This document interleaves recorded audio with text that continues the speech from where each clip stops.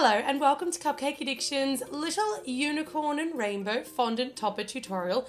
I'm going to be showing you how to make these gorgeous little unicorns with matching rainbow fondant toppers, perfect to top your cakes and cupcakes. The things that you will need for this tutorial include some tap water, I've got an edible marker, I've also got a paintbrush, I've got a bamboo skewer or a toothpick will do, a little bit of wax paper or greaseproof paper, and of course my fondant or modelling chocolate. So I've got red, orange, yellow, green, blue, purple, and a little bit of white. I've also got just a tiny little bit of pink today. I've got all that stored in a Ziploc bag to keep it airtight and nice and fresh. And as I mentioned, you can also use modelling chocolate, so I'll leave a link to our modelling chocolate recipe and tutorial in the description box below. So let's get started. You want to take your white ball of fondant, this is about the size of a large gumball, and you want to tear it in half. I always roll it into balls to make sure my halves are even, but then you want to take one of those halves and tear it in half again. Essentially, this larger one here is going to be the body and the other one's going to be the head, and then the tiny little one left over is going to make the little details for your unicorn. So taking the larger of your balls now, just roll it into a nice tight seamless ball, and then you want to take it and just rock it between the palm of your hands, and you're going to make sort of like an elongated strawberry type shape or a slight cone, but not too pointed at the end. Rest that on your wax paper and then take your finger and just push a little indent into the front of it around the fatter part. And then you want to make almost exactly the same shape out of your smaller piece, which is going to be your unicorn's head. So starting at a ball, rocking it in your palm, and then coming down to that sort of teardroppy cone shape, but make sure it's definitely not too pointy for this one.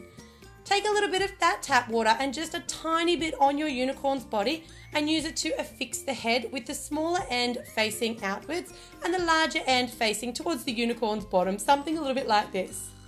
Now take your other ball of white fondant and tear it in half, and then tear half in half again.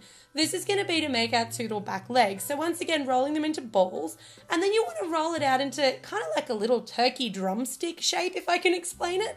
Then just flatten off the top of your turkey drumstick. This is going to be your unicorn's back legs. A little bit more water, and less is definitely more with your water. You just need the tiniest bit, and you want to affix that back leg right up close to your unicorn's bottom, and then we're going to repeat that with the other piece exactly the same. Taking your last piece of fondant, roll it out into a little bit of a sausage or a little bit of a snake, and then you want to take a sharp knife and you're just going to cut from the center, because it's the most even part, two little sections of that sausage. Even them out in your hand just so that they're nice and neat, and these are essentially going to make the little front hoofs of our unicorn. So you just want two pieces that look roughly like that. Now with a little bit of water again, place a tiny dab on the top of each of your unicorn's hoofs. Place them gently underneath your unicorn. It's actually going to be supporting your unicorn a little bit. And while this is happening, it also gives you the opportunity to take those back legs and tuck them in underneath your little unicorn's body, which makes them a little bit more flush with the shape. Alright, your last little piece of white for the details, we're going to roll out a couple of ears. So just two really small balls here. We're going to roll them out into balls and then just shape them into a little bit of a cone and squash it out to make this little triangle shape. You want to do that with both, and then you want to take just a tiny, tiny little bit of pink fondant. You really don't need very much. You can also use a pink edible marker or just some pink food colouring here, and you just want to make a tiny little triangle to sit inside that white ear. This can be a little bit fiddly with the pink modelling chocolate or the pink fondant, so I do recommend food colouring as another great option. It's really kind of difficult to pick up. Just attach those with a little bit of water, and you'll see there you've got your two gorgeous little ear shapes, and they're going to be ready to stick onto our unicorn. Perfect. A little bit more water again, and you want to just affix those ears, so just a tiny, tiny bit of water on the bottom of the ear, and you want it to go about a third of the way from the back of the head, so not too far to the back, but enough room for the face on the front as well. Both of those ears on, with enough room for our unicorn horn in the middle. Now for this unicorn, I opted for orange and yellow, so you want to choose any two colours. You'll see my other ones, I've got pink and white, and I've got blue and purple. You want to roll your two colours out into a really long, thin sausage or a long, thin snake, roughly the same length, and mine are about the length of my paintbrush or just a little bit longer than the paintbrush. Sort of hold them together so that you can cut your lengths really evenly and cut them together. You want to get sort of about 4 lengths out of this, about the length of your pen lid. So now pick it up, and as you pick it up, you want to squeeze the top together, which is actually going to stick those two pieces together. And then you just want to twist them kind of like, not really a plait, but just a little twist so that you can get those colours twisting together. Trim off any excess that you've got at the top because you want that to be quite sort of neat and flat. And then we're going to take a little bit more of that water and we're just going to put a dab in between those ears, sort of just behind the ears. You're going to affix the first part of your unicorn's mane by just dabbing it on in between the ears, and then you want to curl it around your unicorn's chin or sort of body so that it's coming around the side and just through to the front of the hoofs. I like to attach mine at the front as well because it saves you knocking the unicorn's mane off and breaking it. So another little dab of water, pull that mane all the way around and just stick it down. We're essentially going to repeat that process again because I like the manes to have a double curl of the little bit of fondant or the little fondant mane just to make them thick and full and lustrous. So on goes a second layer of that unicorn's mane.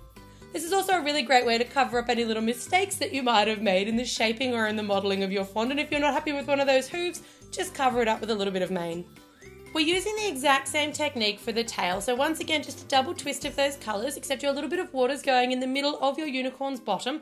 And whatever side you brought the mane down on the front, you want to put the tail around the opposite side on the back. So once again, just a little dab where you've joined it, and then another little dab on the other side where you're actually affixing the end of that tail.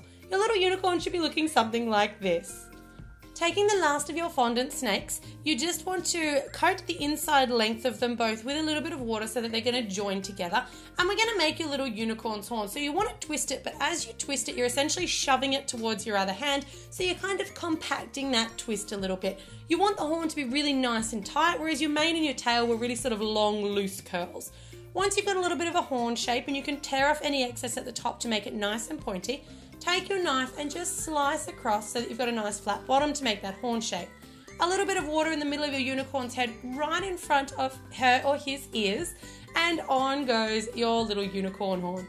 Now for the eye detail, I always like to put one tiny little dot before I start here. The eyes of these unicorns are quite large, so you can fill them out with that edible marker, or you can use food colouring into quite a large round black circle, and then you want to give just two tiny little eyelashes on the side of each eye. Just gives them a little bit more definition and makes them look a bit cuter. You want to paint just a little tiny smile, a little smiley face on our unicorn, just down the bottom of the chin. Make sure it's nice and under the chin, and then take your skewer and you're going to use that to poke two little nostril holes in the very front of your unicorn's face. Something like this. For the brights of the eyes or the whites of the eyes, you can either do what I'm doing here and roll out a tiny, tiny, tiny, tiny piece of fondant, or you can use a white sprinkle or a white nonpareil. Dip your skewer in a tiny bit of water, and that's going to help either your sprinkle or your fondant to stick. Stick it onto the eye about at the top, and then use the other end of your skewer to push it down so that you give both of those eyes a really nice little bright and really bring your unicorn to life. That's your finished unicorn ready to go. Now let's get started on some of these beautiful rainbows that are going to match with our gorgeous unicorn cupcakes. You want to roll your fondant or your modelling chocolate out into another sausage or another snake, and I like mine to be about the length of my paintbrush. That's roughly the measure that I give it. And the length here that you do is going to determine the overall size, so make sure that you're not making it too thick. If you want a smaller rainbow, make your sausages a little bit thinner. If you want a bigger rainbow, make them a little bit thicker. So you want to roll out your fondant in exactly the same width and roughly the same length, but as you get down to your purple and blue, it doesn't matter if they're a bit shorter. Take your purple and just position it across in like a semicircle like you can see here, and then use your knife just to trim the bottom edge so that you're happy that's going to make the bottom section of your rainbow.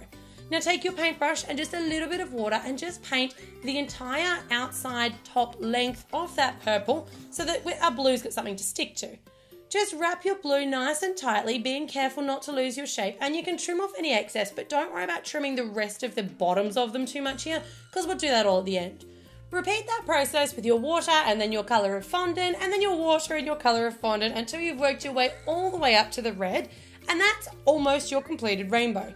To finish it off, you just want to take your sharp knife and you just want to slice directly across in line with the bottom of that purple layer that you put on so that you've got a really nice neat rainbow.